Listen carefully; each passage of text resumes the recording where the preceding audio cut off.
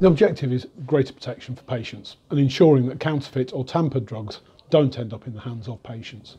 This is done through serialisation, anti-tamper devices and national and international hubs and verification processes.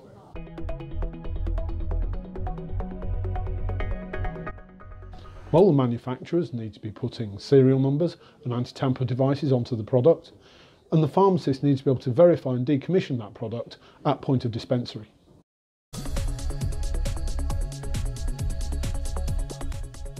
Well, they also need to be able to handle serialisation events. They would have to verify and decommission product under certain circumstances. This could be damaged stock or export outside of the EU as an example. There are three key elements to this. On the execution side, devices that can read 2D codes. Software would be required for the actual verification process up to the national hubs. And this data would also have to be stored for a prescribed period of time.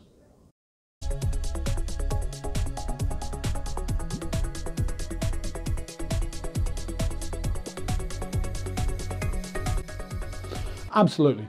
A parallel system that delivers the compliance with connection to the NMVS, along with integration through to existing systems, is entirely viable and will give compliance in the regulated timeframe with the ability to move onwards and in a phased deployment have greater integration later.